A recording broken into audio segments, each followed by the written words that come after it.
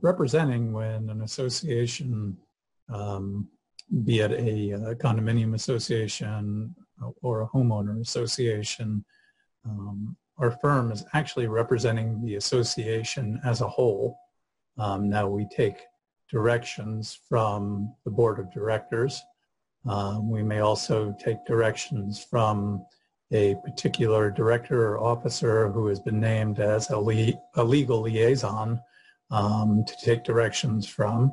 And there are other times when the property management company has the authority to either give us legal work or to have us work on a particular issue.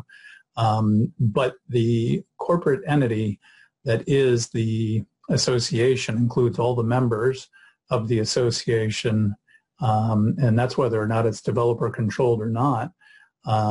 Basically, we are representing that entire entity and those members within it.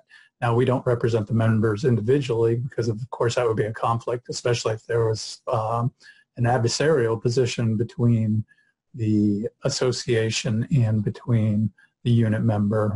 Just for an example, if a unit member isn't paying their assessments, then the association, through either the board of directors or through the management company, will send the file to my office to collect against that particular unit owner. So I'm not representing that unit owner, but I'm representing the association as a whole, and that unit owner actually is part of that.